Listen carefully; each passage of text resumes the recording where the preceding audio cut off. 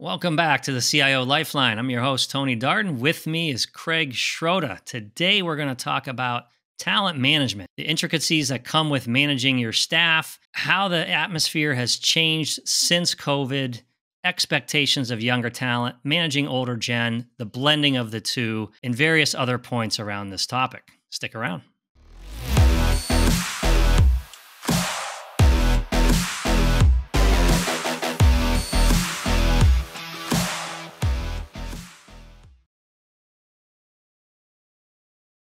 Craig, how are we doing today? Great. How about you, Tony?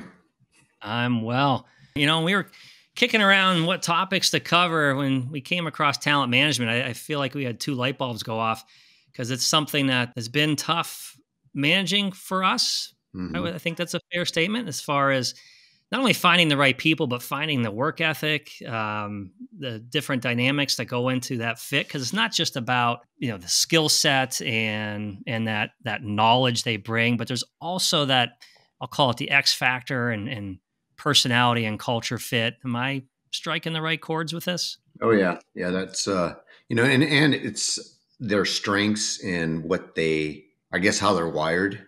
And, how they like to work, is just really managing all those components. So you're just getting the most out of them. Well, and you try and get your arms around that from the beginning, right? So you think of the interview process. So what are the core questions you have to ask, right? What's your religion? How much do you weigh? Your sexual orientation, your juvenile arrest record.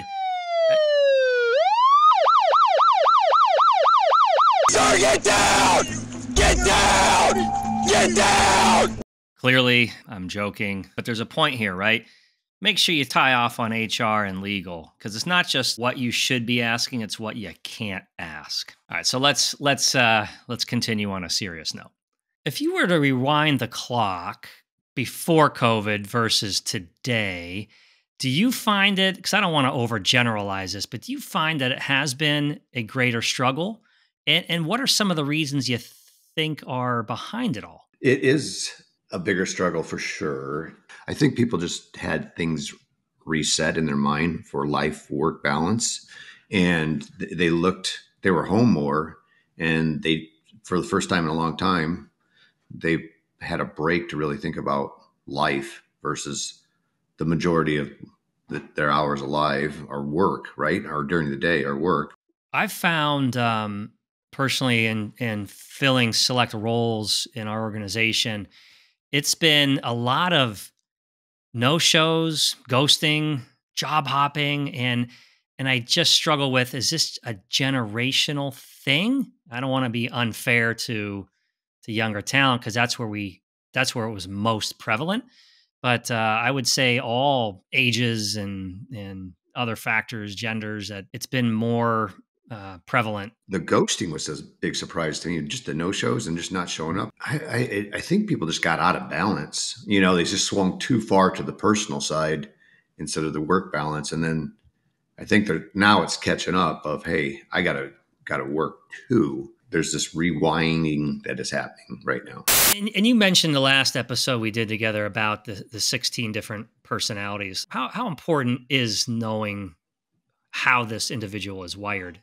I think it's extremely important. I mean, I use that as pre-screening tools when I'm recruiting for clients.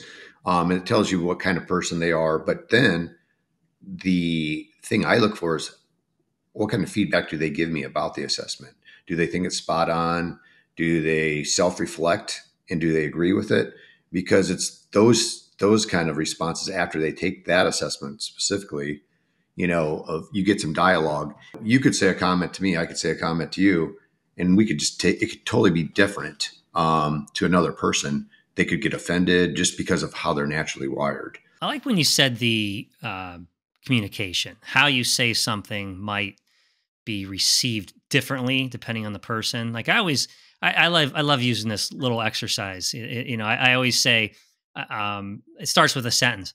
I didn't say Mark robbed PNC Bank. Take that sentence and put emphasis on each word. So you have 7 words, and if you emphasize each one differently, it captures a different meaning, right? I didn't say Mark robbed PNC Bank. That was you, Craig. You robbed the bank, right? I didn't say Mark robbed PNC Bank. Starts with an assumption that someone said I did say it. You see what I mean?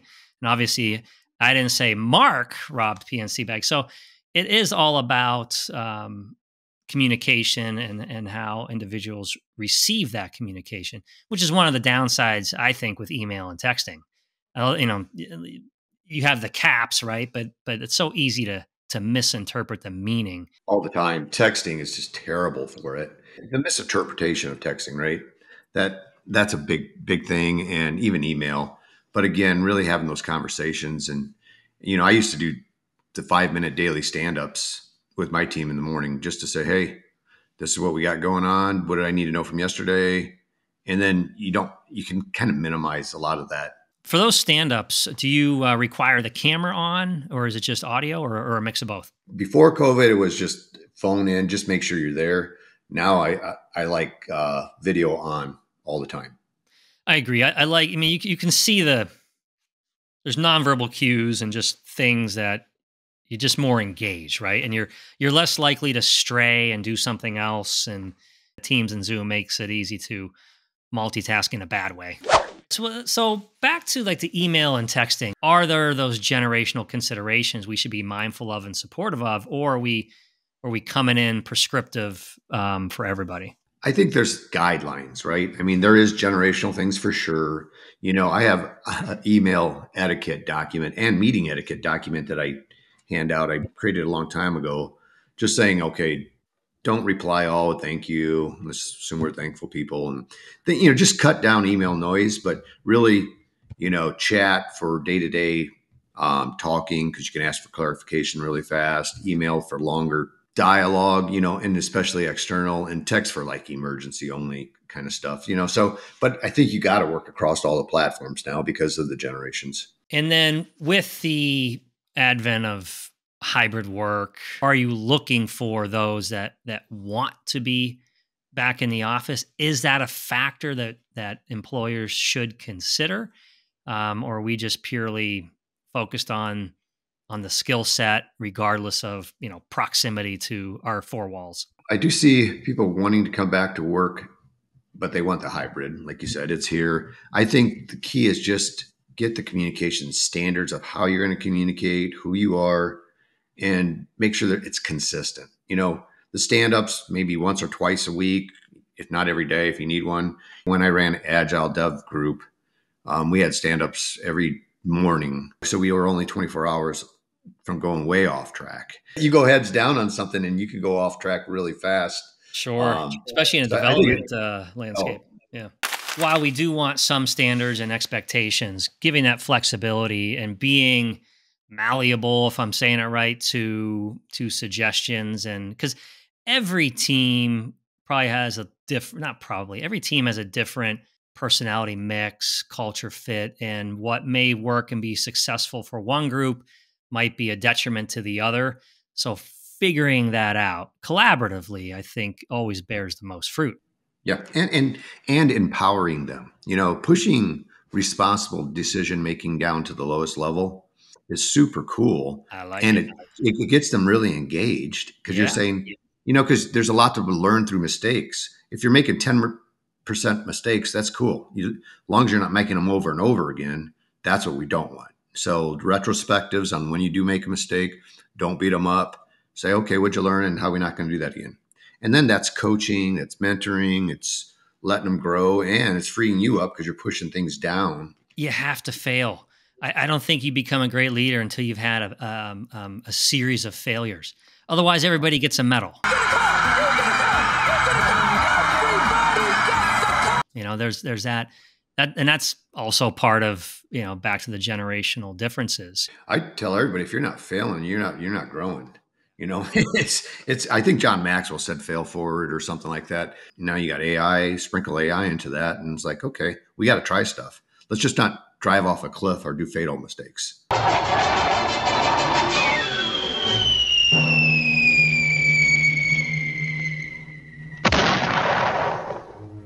I love humility in a leader, empathy. I like that collaboration and owning failures and learning from those creating teachable moments. I mean, we're all in it together. Nobody's perfect. I don't know if you read Patrick Lencioni's book, the Ideal Team Player. I have not. Yeah. It's great. The three items to review people are humble, hungry, and smart. Do they say I'm sorry? That's the humble, right? And you want them hungry. You want them making mistakes. So the key is to put the retrospectives in place so they evaluate the mistakes, tell you how they're not going to do it again and what they learn. And then you want some level of intelligence or them to be growing, and they want to be self-growing. So really look for those key things and have a growth track for them. What should they be learning that's best for the company and for them? Sometimes this is what I want to do. And I'm like, well, is that best for the company? So really get them thinking business and whatever skill set they have to offer. Now, if you're a smaller organization where you don't have a bunch of tiered positions, or you just find that it's long tenured where you might be, at least on paper, in a particular position for a lot longer than you may have aspired to. But how do you manage that? And also expectations where individual comes in at a junior level and then 2 years later expecting to be senior. Really having that career map set up from the beginning, if you can. I mean, even small companies, they're even more agile, right? What do we need to learn for the next 90 days, 6 months? But maybe if it's a bigger organization, you have like a 2-year roadmap for this person to get Power Platform certified or some test or watch some Udemy classes online, just some training track. You don't want clock watchers, right? I think the hybrid post-COVID world, that doesn't factor in so much, but the traditional 9-to-5er, I think is, it's still there, but not as important as it may have been years ago. And it's not, and boy, we all have to adjust our attitude on that one, because it's about productivity management versus time management. You're going to keep them engaged and motivated, so just really, just watch the projects. As long as you can have some kind of measurable. You can manage time frames like 9 to 5. Now, if you're a small team and there's only your team of one, that's a different conversation. But if you have a customer service group and your core hours are 8 to 8, you can figure it out. There's going to be times, again, new world, right? But this person has a doctor's appointment, or it's a sunny day in a week that's supposed to be drenching rain, and they want to take an opportunity to cut the grass. Pick your spot. I feel like flexibility in us getting used to that as leaders is very important. That working genius assessment is perfect for that, because it tells you who's going to burn out over time. It just gives you that insight, or who's going to be in their sweet spot, jamming and just working and taking care of business. If you stay on those assessments, you really can minimize turnover and allow flexibility. Yep. Work-life balance. I'm hearing that in what you're saying, right? There should be a work-life balance built into this. Another thing I heard you say that I liked, I always did with my developers, is you always have I'm going to call it a pet project, but it's still project worth getting done. It just may not be in the top 5 of things to do, but you need that distraction. And I was a developer for almost 20 years of my career, and I knew that if there was something that I just could not break through, having a diversion, working on something else, tend to free the mind against what I was constrained with in the other project. And it's a change of pace. It's a project that I have a really strong interest in. Not that the work you do in general isn't interesting. This is your career after all, but I think you see the point. Oh yeah. When I had that team of developers, sometimes we just have to go for a walk in the park because you hit a wall. And when you're out and you're not just hard thinking, hard pushing, your mind can access different parts of your brain when you're just like exercising or walking or something like that. It's pretty cool. Yeah. I did that a lot. We were talking about what we're looking for in your assessments on onboarding, but I do even something as simple as the happy hour test, because I'm big on that culture, personality fit. So getting them outside of that structured interview into a social setting, and having other team members join in if we can, but just get a sense of the individual when the guard is let down. Do we see a fit there? Because a lot of times, at least in my experience, I could have the person who strikes all the chords from a technical side, fits the job description perfectly, but there was going to clearly be a culture clash, if you will.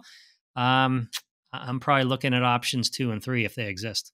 I love the happy hour test, and I also like the spousal test, taking them out to dinner with the spouses, just to see how they treat each other, because crazy at home is going to be crazy at work. Oh man, this is a gem. I love that. Yeah. I had that miss many times, man. I started doing that quite a bit, and it's just like, wow, it's that passes all the HR rules, right?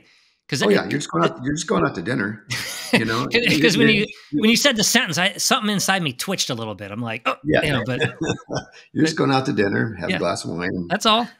General conversation, get to know each other. What about assessing how this person will be under fire? The crunch and crisis. Something's gone down, a key system's in place. Are they going to focus or are they going to fold? It's one of the two. Yeah, that's a good question. I usually talk to them about hobbies outside of work, what they do for fun. And sometimes that'll give you some indicators, like, do they like hiking? Do they like, are they active? Because that's not a perfect path either, and sometimes that could clue you in. I mean, I've given the boilerplate questions during an interview, if depending on the role they're in, I think of a crisis moment that we've had as an organization and ask what their approach will be. And, do they have to look up to the left and think hard, or do they reflexively go into crisis management mode? I mean, these are the different indicators I'm looking for. And sometimes to say I don't know, I don't mind that answer because they're not trying to make something up in the moment. That's where the benefit is. But anytime they can try and paint a picture of calm and getting the right people in the room, and you think of your internal checklist, because I want to understand, I want to assess how good is this individual at reading the room. I always like to go back to, I always say, if Peter Gibbons from Office Space can do it, then anybody can. So I go through these thousands of lines of code, and it doesn't really matter. I don't like my job, and I don't think I'm going to go anymore. When you see someone's attention drift, are they able to pick up on that? Because especially when you get the C-suite as a captive audience, being able to pick up as, when they start checking their phone for text or looking off out the window. I mean, you need to be able to pick up on that and pivot as needed. You got to be able to read the room, because that rapport is key to keeping projects moving and keeping them on task, and trust. And sometimes you got to call people out. This is a no phone meeting. We don't want it to go long. We start on time, end on time. And here's the rules of this meeting. One conversation, one meeting. But the person who's leading it has to be aware and know how to manage that, because sometimes that could be scary, to call people out, especially if they're above you. Right. There's expectations on both sides, right? It's not just the person running the meeting's set of rules, even though, that's important. And I love what you're saying, establishing the etiquette. But then I, as a participant, should expect, succinct and some level of engagement. If we're here to talk about project A, I don't want to drift into side projects F and G. You know what I mean? So I feel like there's a little. If one thing that IT folks have a bad rap on, and it's probably still around, is being too techie. Back to reading the room. If you don't know your audience, talking over someone, it's still uncomfortable for me to watch someone do that. You just want to intervene and try and course correct, but sometimes you those become teachable moments, I think, right? Definitely teachable moments. And if you coach them in the form of a question, certainly they can't come out and say, hey, no electronics, no this.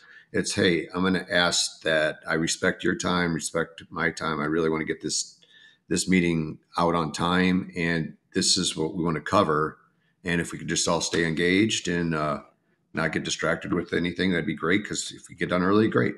In the form of a question is always the best way to have some of those initial conversations while you're coaching people up. It's not as authoritarian. If right, when blah, blah, blah. What do you think? Definitely lowers the, another thing I always think of when, with talent and helping to train people up is when new hires enter the organization. This is another one that it's easy to kind of lose your patience with, but it's so important to recognize and get through it, I'll say. And that's anytime you get a new individual in a key leadership role in the organization, sometimes, I'm not going to use a broad brush here, sometimes the attitude is, well, I'm here to fix you. That's why they brought me in, or I'm here to fix the company. Or you might have 100 reports and processes that are used to manage the business, and they want to bring in to the organization the 20 things that worked well for that person in their prior career. So as IT folks, you just get a flood of requests. So how you manage those requests and don't reflexively go to, here we go, the new person with their grandiose ideas. Depending on the level of that person, it's good to, have like a side mentoring going on, or where they can ask questions about culture, do's and don'ts about people above them or below them. I've seen that work well, called the buddy system or whatever. Well, if you need anything, just go to this person, just to streamline the onboarding process so they don't have to tiptoe. That's fantastic. So of all the companies you worked with, how many have that mentor, mentee, or buddy system approach to individuals in the organization or new hires? Not enough, right? I mean, I saw it successful at a couple of companies, and it's just really cool. It brings down the tension so much because they say, oh, if I don't know, I'm not going to HR all the time. I can ask the dumb questions to my buddy that's assigned just to help me out, and I think bringing that out back is good. And then, the reverse mentoring, like I think we talked about last time, was maybe the older person that doesn't have the tech, young person has the tech, they mentor tech and they mentor experience. I think it just helps them both. And then there's this mutual respect and not this hierarchy kind of thing. And I love creating exposure to different personalities and skill sets in the organization. As a person coming in, as a new person coming in the organization, there's a lot of value there. Because again, it's not just, you're coming in because the company felt you had the right skill set and talent to be effective in the group.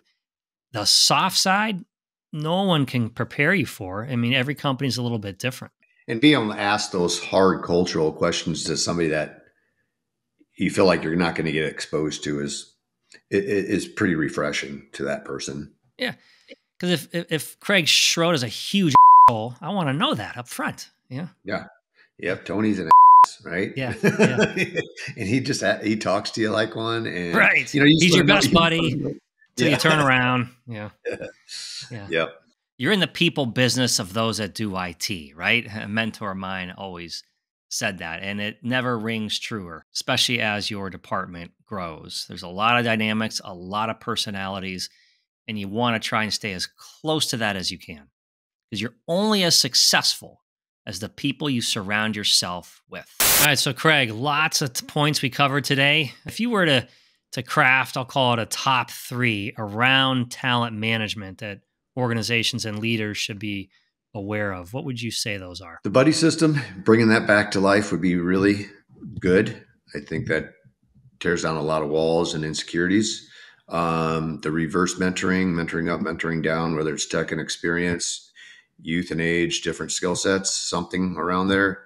And then the self awareness from the assessments, having them take the Working Genius, the Myers-Briggs, the 16 personalities or DISC, and then sharing that amongst the team or their peer group and challenging them of how can they interact and communicate better, knowing each other's wiring, the natural wiring and strengths. And I think on that last one, does the individual understand it? Or is it just another Myers-Briggs? Okay, fine, I'm passive aggressive. Can we move on now? You want genuine self-awareness on some level. Because like we said earlier, right? Great leaders have to have failures. I mean, it speaks to that humility and learning from past mistakes. Yeah, for sure. Yeah, that after they do the assessment, what are their takeaways and what can they put into action, personally and professionally? Yep. And then if I were to add a couple for pre-employment, I think that I'll call it the happy hour approach, or inviting, bring your spouses to dinner, and then just observing and having some of that downtime. I think will go a long way in assessing that individual for that culture fit. That's very important for your organization. Yeah, the spouse to dinner is a big one for me because you can just see how they interact. Do they support? I mean, it's super important to see that because it won't get better, once they come into the organization. No. Yes. Right. Hey, if we just have one more kid, this will fix the marriage. Oh, yeah. So that's we got to be mindful. Yeah. So let's talk about the not so pleasant side of talent management, and that is having to let an individual go, or an employee that's been key to your department or organization has decided to leave. Both are hard conversations. And as a leader, I hope you never get comfortable with that, to say, I have to let people go all the time, or this happens to me all the time. Never lose your empathy. Remember, especially if you have to let an employee go, whether you think they deserve it or not, you are changing someone's life. They have a family they have to go back to and share the news. There's going to be a transition period. Exit interview. I don't hear about this enough. I always hear, skepticism and lightheartedness around the exit interview. It usually starts with, well, of course that person said, A, B, and C about this person or their boss because they're bitter. They had an axe to grind. To me, an exit interview should be required. And for those that are leaving an organization or have been asked to participate in an exit interview, take it seriously. Not only are you being honest to yourself, you're also helping the organization that you're leaving. And for employers, just because you're hearing something critical doesn't mean a bridge is being burned. Surely, if there is a complaint that they're waging, chances are past employees may have something similar. Maybe it's time to hold up a mirror about how that department is run. And never stop listening. Remember, 2 ears, 1 mouth. Use them appropriately. All right, Craig, great conversation as always. Look forward to our next episode where we have Linda Hart from Prince and Izant. We're going to talk about reporting strategies. Think about different systems that are out there today and just the volume of information that gets collected in this ever more automated world. Industry 4.0 is now starting to tip a hat to Industry 5.0 with AI elements, so that data collection and dissemination is growing even faster. So with all these collective sources, what do you do with that data? What's the right approach? Until next time, thanks again.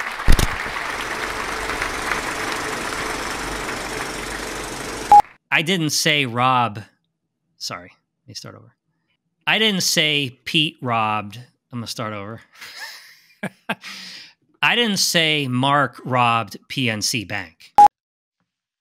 I lost your audio. Your browser is preventing recording. Ask Craig to refresh the page. Interesting. Never seen it before. Crazy at home will be crazy at work. Crazy at home will be crazy at work. Write that down.